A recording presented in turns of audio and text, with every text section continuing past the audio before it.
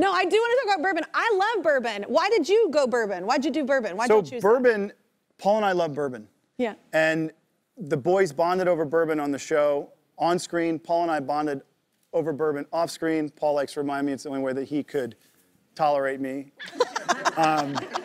But we had this bond over this amazing liquid. I'm from Louisiana. We take it very seriously. We name streets after bourbon. Yeah.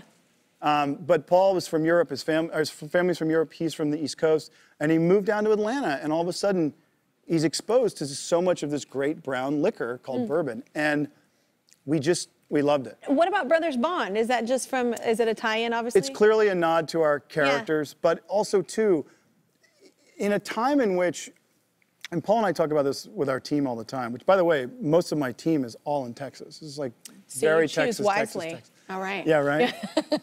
But the idea is that in a time in which we need unity and community more than ever, bonding in any way you can get it, it's now. Yeah. And that is our company ethos, which is to encourage bonds, strengthen bonds, both new and old.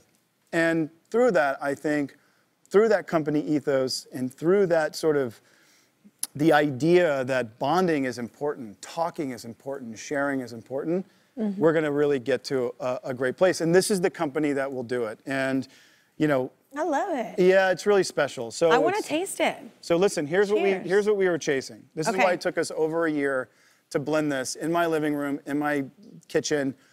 There were graduated measuring cylinders all over the house. Our wives thought we were crazy. By the way, this was like 2 or 3 or 4 in the morning. But we were chasing what at times felt like a ghost. So this is smooth, but super complex. Complex enough for someone who loves bourbon, smooth enough for someone who doesn't drink bourbon. And when we give this to people that don't drink bourbon, they go, oh, I didn't realize I like bourbon. Oh, but it's only your bourbon. So yeah. So my mouth is watering just from that teaser. So the idea is it's called an equal sensory proportion, meaning you're going to taste all the grains over your tongue. Okay. But kind of in harmony and balance. Okay. I am all about harmony and balance, y'all. Okay, let's do it. Cheers, my friend. Here we go.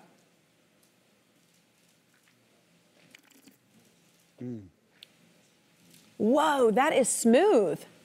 Thank you. No joke. I don't have any work after this. I'm gonna drink with you. Yep, I'm still here, just waiting for you to subscribe. If you don't, I'll be trapped in this box forever. Ah.